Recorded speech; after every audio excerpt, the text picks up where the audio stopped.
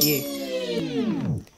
Making money, making moves, where you have no clues. I'm a judge to this money, got the shit some glue.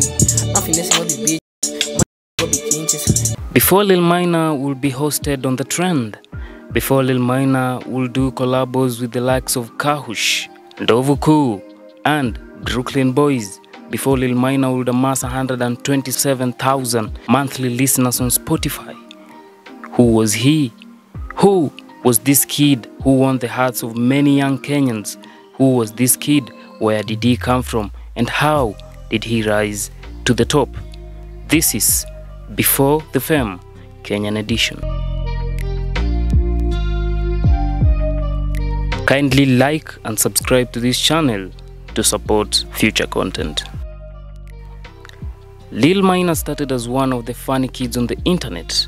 By then, he was living with his grandmother and grandfather, who oftenly featured on the skits that he made online. Lil Maina's music journey started very early in his childhood. As early as 2018, Lil Maina was seen rapping on beats and posting them to his YouTube channel. Making money, I'm a big boy. You don't know I'm a big toy. Finishing all this cash, I'm bad like plastic bags. His love of rap music was unfathomed, as he was seen to have a very good mastery of rapping at a very early age, where we don't see young kids like that anymore. Why you hating on me? Na bado unaniiga? Oh yeah, niko na dinga. Oh yeah, tukapili ni biza. Oh yeah. Although it's not music that got Lil Maina noticed first, Lil Maina caught the attention of many people through the Omegle videos that he was making and posting online. For those who are not familiar with the Omegle platform, Omegle is a video platform that allows you to video call with other users who are totally strangers, chosen in random. The awkwardness of the video was what made them funny and appealing to Lil Maina's young fans. The videos would later go on and gain hundreds of views, giving him a rather big audience.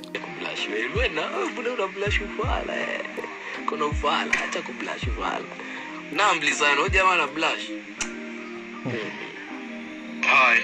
Hi. Hey, Daddy. Just hey. Let me suck your balls, bro.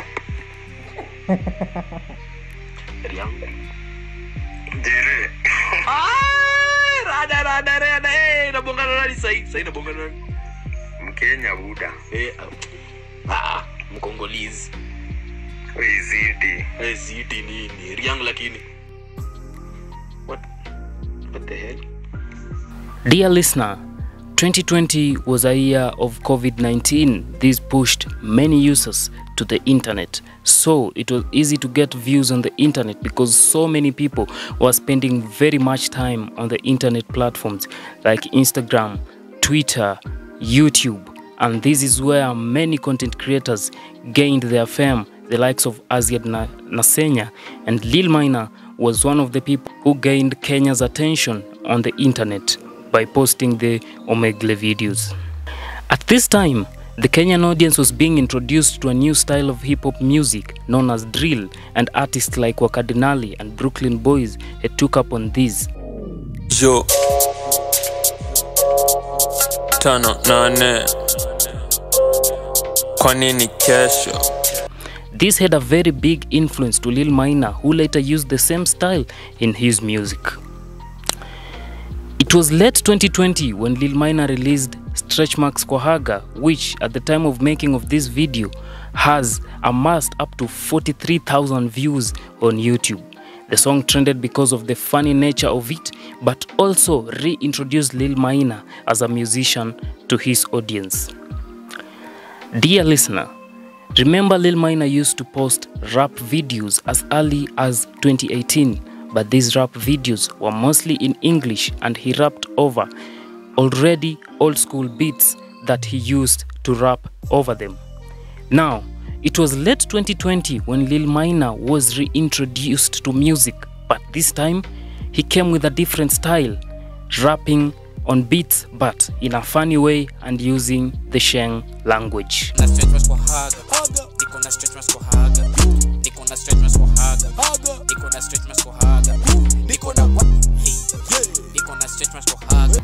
Stretch marks kwa Haga was closely followed by Unamaliza Chapongapi, which was also received well by fans and up to now has amassed hundreds and thousands of views on his YouTube channel.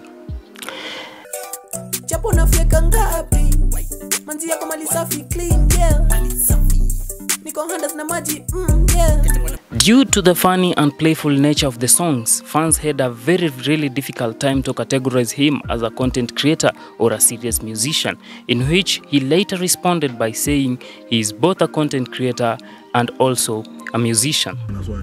Are you a content creator or are you a musician or are you an entertainer? What are you, brother? It's crazy. It's crazy because very crazy. Everywhere. You're everywhere. But I'm more of a content creator. But say 2022, I'm a rapper. You're a rapper. I'm a rapper. 2022 any rapper? Rapper, nikitaka. Maybe I didn't extend a actor. See your presence. He went on to release Kitambi, Jaba and Ngong Effect, which had the same style of music of rapping on old beats using the Sheng language.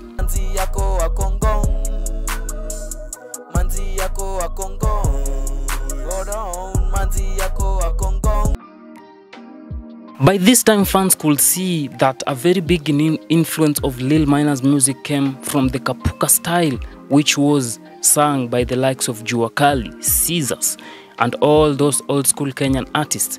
He was just reintroducing them in a new manner. Lil Maina put a stamp on the music industry when he released the video to Stretch Marks kwa Haga, which was received well and solidified his position in the music industry. By this time, fans had already took notice and were playing his songs. This was due to the many challenges on TikTok that young fans had posted. This played a very major role in pushing Lil Maina's music to his young audience. 2021 went on to be the year of Lil Maina as he released some major hit songs like There Is Nothing That I'm Doing featuring upcoming rapper Kahush and Umbwakni. Yeah, okay. Only thing nan bamba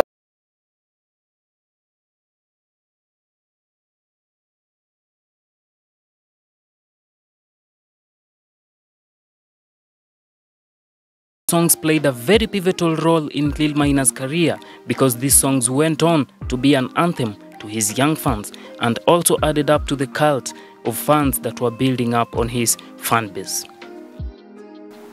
If you have watched up to here, please like, subscribe for more content like this. But what really blew the minds of fans happened near the end of the year when he released Kishash, which he featured Ndovuku. Kishash went on to become an anthem to the Kenyan youths and also his highest viewed music video with 7.3 million views at the making of these videos. Ai usidozna huyo mimi ninakamu manze huku nje naitwa 1 minute man ati mi uboba tamon high demand depression ikikikin manze nitakiban Kishash kwa basi. Dear listener, I want you to note that the year is still 2021 and Lil Maina is making some major moves in the industry just a year after he started taking his music seriously. This can only be explained by the fans that he had, many people calling it a cult. Lil Maina used a very rare skill that was used by American rappers like Playboy Carti, which included of playing snippets to anticipate the release of a song. So the snippets were already being used on TikTok before even the song came out, so that when the song came out, it was well awaited and is well received by fans. He used the same method and it has worked perfectly. Lil Maina had started to get commercial success as he was also getting deals such as Fanta. That meant that music was actually paying, because it was the same year that he released a vlog featuring the famous singer NIKITAKERING, who fans thought had chemistry and also sparked rumors of romance between them, which Lil Maina later said in an interview that is not there, that NIKITAKERING was just a friend. After releasing Kishash, things went quiet for a while in music, and Lil Maina made a comeback with a new love that he had found: vlogging. What's up, guys? Welcome back to my channel. Hey, I'm chilling with my family friend over here, so get used to that. So niko hapa kwa base ya Trump actually, and I'm a black person, so you understand. Fit is there, obviously, but this was the year that we saw Lil Maina's mom, who was living in the US. Lil Maina did a vlog while on one of his trips to the US, and vlogging became something that the fans loved, as the vlogs amassed so many views, hundreds, thousands of views on his YouTube channel.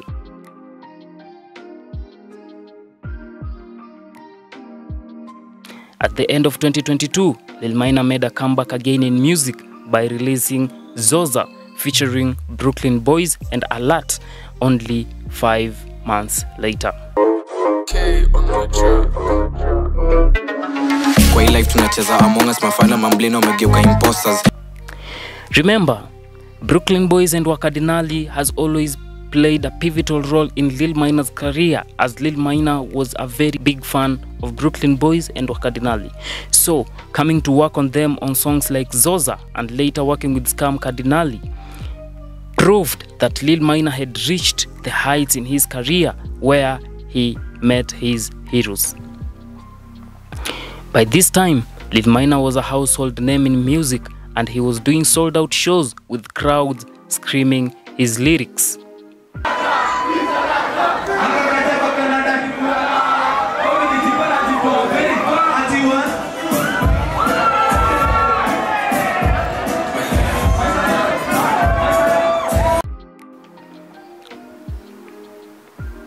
Dear listener, this is also the year that tragedy hit. Just some time after releasing Alert, Lil Maina's grandfather, better known as Babu, as referred to him in his vlogs, passed away. This was heavy even to his fans, as he was very close to his grandfather, and he was even featured in some of his music videos such as Stretch Marks Kwa Haga and Kishash. Dear listener, let me remind you, his grandfather also featured in his skits early on in his career, and I started by saying he was living with his grandmother and grandfather. This was very heavy on Lil Maina. Lil Maina went quiet for a while, but he continued making vlogs of his trips to the US and also announcing his upcoming album, Maisha Yastana. Using the same method as before, Lil Maina was releasing snippets on Instagram and posting content also on Instagram to anticipate the release of his new songs. Remember, Lil Maina had a cult following, and challenges were being done left, right and center after the release of these snippets. Let me remind you again, dear listener, that this time Kenyan music industry had copied his style of sampling old school music and mixing it with Sheng lyrics, and they had called it Arbantone. For me, I think Arbantone came about by the heavy influence of Lil Maina by taking old school beats and rapping over them with Sheng lyrics, as Arbantone had the same style of music. Is he the pioneer of Arbantone music?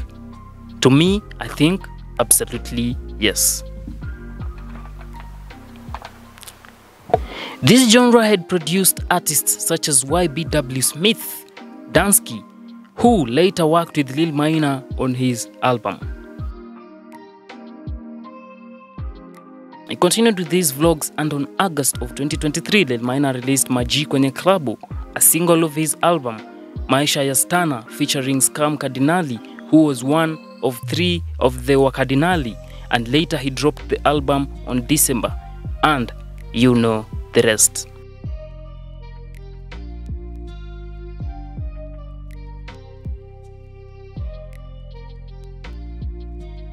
As of now, the making of this video, dear listener, Lil Maina is a household name, and he is known all over by the Kenyan youth because he took the music industry with a very versatile style and artistry that he was even able to create his own genre, and at the same time he was able to retrieve a style that was long forgotten by the Kenyan music industry, Kapuka. As we see in Arbantone, Kapuka has been revived, and also Gengeton has also been revived through Arbantone. For me, I think that is the case. Lil Maina is a versatile artist who pushed the limits of creativity and pioneered a new type of music that has influenced a generation. His contribution to the music industry will always be iconic. We can't wait for what he has for us. As I finish the video, Maisha Yastana has been released with features from YBW Smith, Dansky, Scam Cardinali, and others. Lil Maina has once again gone off the grid. We don't know what his next plan is, but whichever it is, we know that he's good and will play a pivotal role in his career. That is how Lil Maina rose to the top of the music industry in Kenya. For more videos like this, like, subscribe, and press the bell button to be notified of any videos dropping soon.